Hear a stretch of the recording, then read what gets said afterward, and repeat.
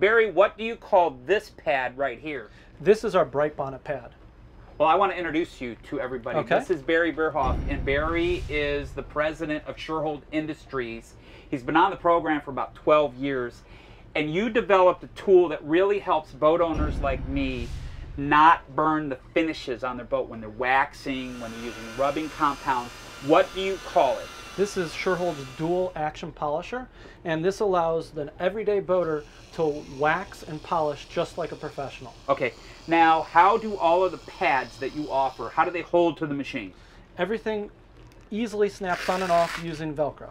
Okay, now this pad right here, this is a foam pad, and this is kind of what you would use either for a polish or for a wax, okay?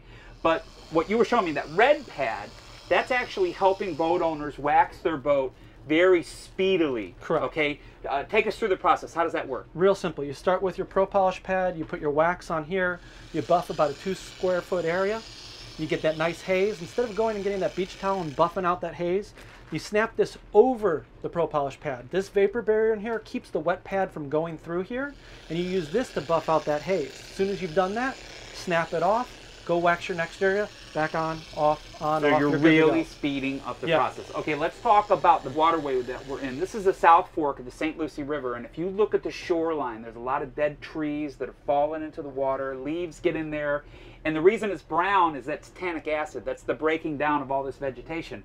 Well, that can get on our gel coat, and we can get a brown stain line right at that water line. It's called a mustache. Okay, how do we remove that from the boat? Well, with any cleaning project, I always recommend let's start simple and gentle and work our way up the aggressive scale. So the easiest, brush, soap, water, attack that water line. If that's not doing it, you work your way up the scale. If you've made it to a point where nothing's doing it when it's in the water, we gotta get a little more aggressive, get the boat out of the water, on the lift, on a trailer, and we have some really nice aggressive new pads for the dual action polisher, starting with our Scotch-Brite style Velcro on pad, and this can do the water line. You just hit it with a little Serious Marine Cleaner chemical and work away. Okay, just like with the Scotch-Brite, is the white the softest, Correct. most gentle pad that you have? Correct. Okay. Do you have anything a little bit more aggressive? Maybe you have some shell growth that you're trying to remove, calcium deposits from the hull bottom. Definitely. We have our blue medium and our brown aggressive, and they are perfect for below that water line and getting off that calcification. Okay, now sometimes you might get some scratches in your gel coat when you're using something that aggressive. And I have used this product many times before on the program. You make it, it's called Buff Magic.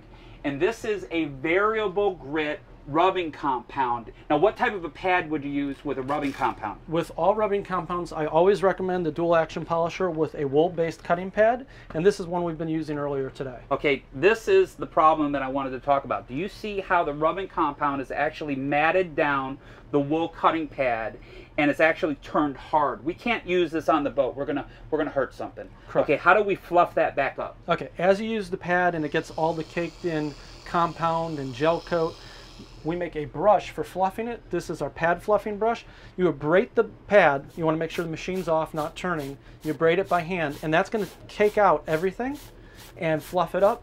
Make it so you can use the pad a couple more times before you need to wash it. Let's talk about the videos that you're producing for Okay. people, and you're offering, you know, for guys to learn how to clean their boat on YouTube. What's Correct. that all about? Well, what that is we get questions all the time from people. How do I do my water line? How do I clean my engines? How do I clean my graphics? How do I clean my touch screens?